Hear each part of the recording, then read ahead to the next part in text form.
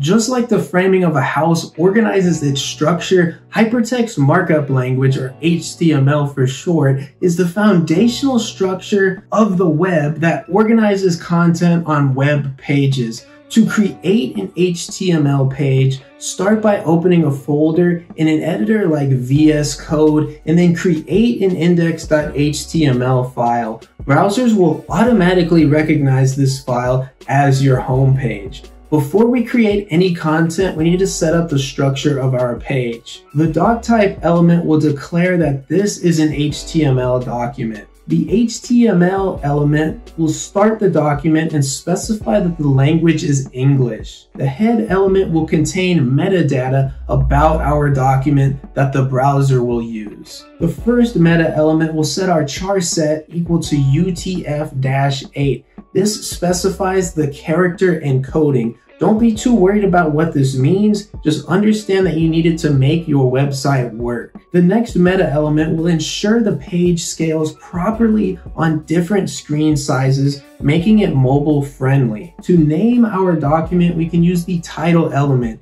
and whatever we put here will appear in the browser tab. Next, we'll create the body element, which will contain all of the content that displays on our web page. Let's take a look at this in our browser, and you guys will notice that nothing is displaying because we haven't created any content yet, with the exception of our title element that you guys can see in the browser tab. To add text to our page, we can use headings. There are headings from 1 to 6. The H1 heading will be the main heading, the H2 will be a subheading, the H3 through H6 will be lower subheadings. If we view all of these in our browser, you guys will see that the H1 element is the largest, and then they get smaller as we get towards the H6 element. And this also shows the hierarchy of these elements. To add larger blocks of text, we can use the paragraph element and simply include that text within. To list items on our page, we can use the ordered list,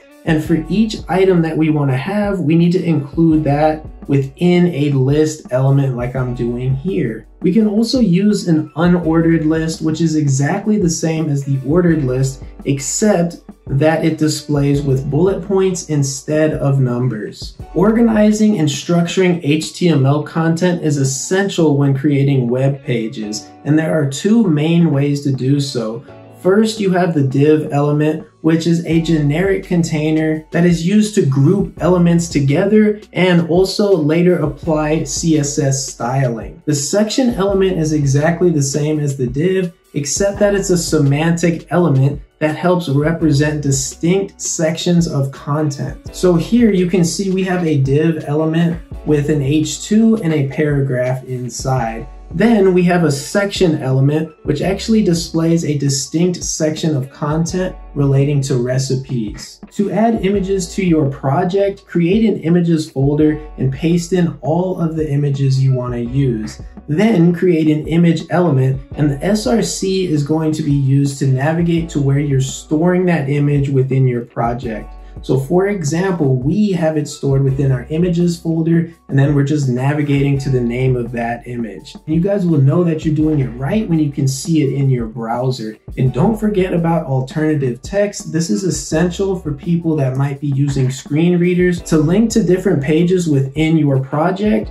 or to another website entirely. You can use the anchor element, and the href attribute is where you're going to put the link to that web page or another website entirely, like google.com. And when you click on this in your browser, it will take you to that web page or website where you want to go to. Semantic elements are essential in HTML because they clearly describe meaning and purpose to the browser. A few examples of these are going to be the nav element, which is used for navigation links, the main element, which is used to wrap the main content of your page, the section, which groups related content together, the button, which declares something clickable, and the footer that contains footer information normally located at the bottom of a web page. The form element is used to create interactive and dynamic forms. Inside of this form, we can create an input element and we can set the type to multiple different things. But for now, we'll just set it to text, which is going to set it up as a text field